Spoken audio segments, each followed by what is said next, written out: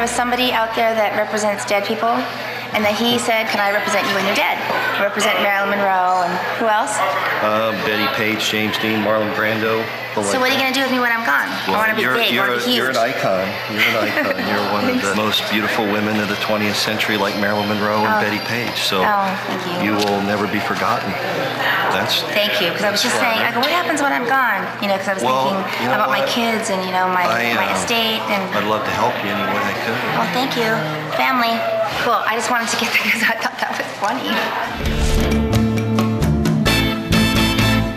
I'm Mark Roesler, and I'm founder and chairman of CMG Worldwide. Here's just a few of the samples of the many different products we've done with Marilyn Monroe. I am known for representing famous deceased people in the sense that those are all icons whose star keeps shining and whose name is still known throughout the world.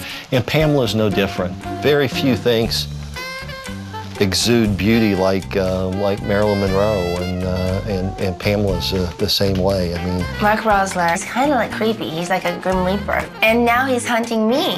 And I feel like this is almost like, you know, you see the light on the operating table. He thinks that I'll be huge when I'm dead. And he wants my children to benefit from it. Betty Page has had a consistent increase in popularity over the years. He represents Hef, too, and Sophia Loren. They're still alive, but he's obviously just waiting for them to cash out.